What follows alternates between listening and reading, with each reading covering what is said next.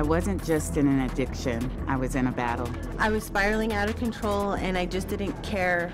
I was a hardcore addict, lonely, depressed, miserable.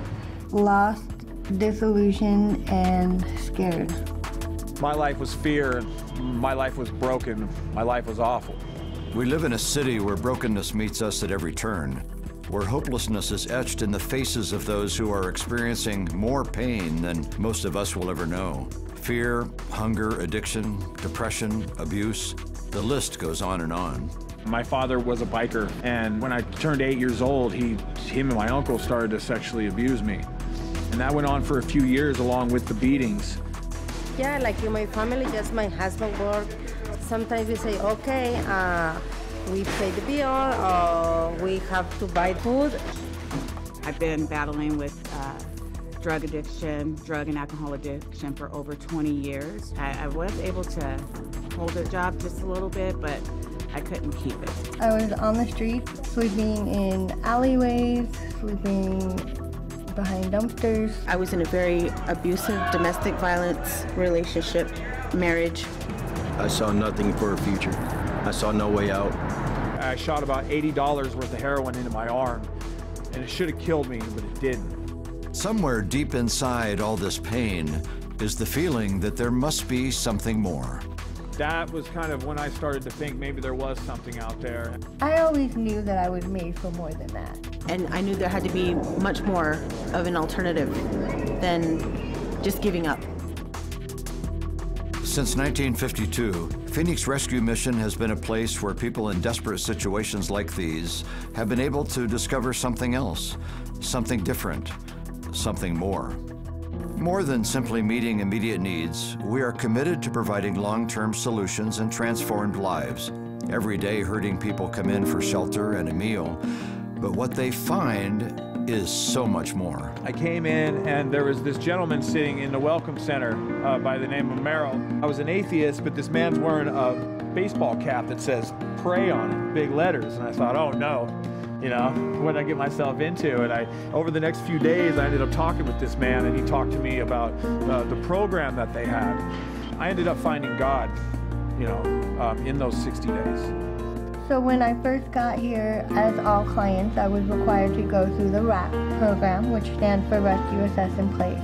It's a 7-day trial assessment period. After the 7 days, you transition into the transformations program, and that's when you really start to heal.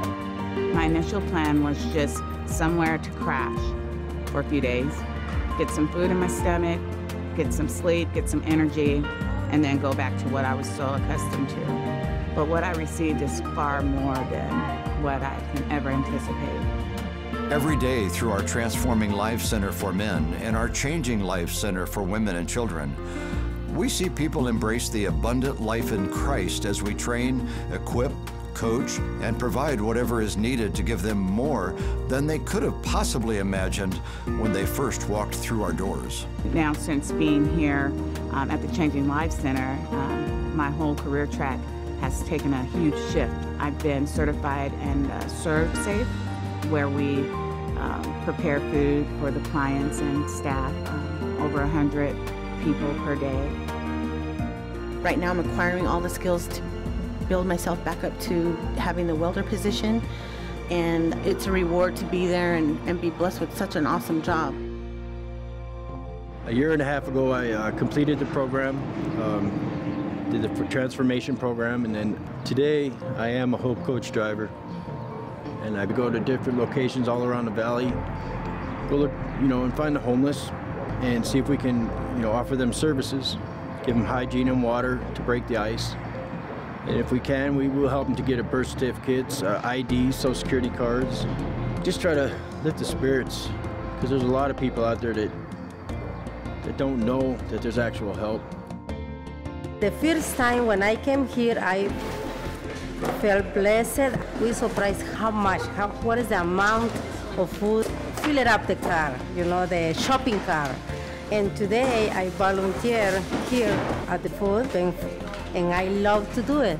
When I see the eyes, you know, for the people when they came saying and say thank you, they feel surprised, blessed, thankful. Everything's like I felt before. The Hope for Hunger Food Bank and the Hope Coach are just two of the services we offer to those in need in our community.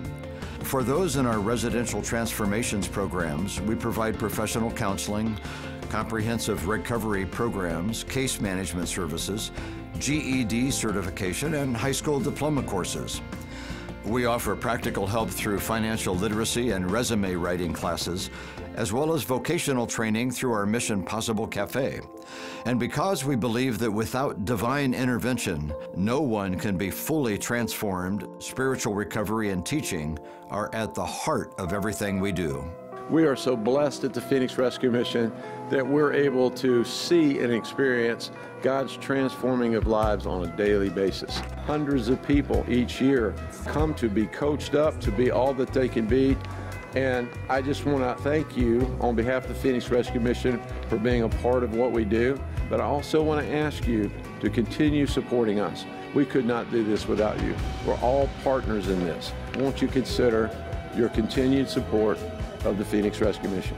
With your help, those in our community with the deepest needs can experience so much more of the abundant life that Christ has for them. More joy. More purpose. More love. More thankful. More life. More hope.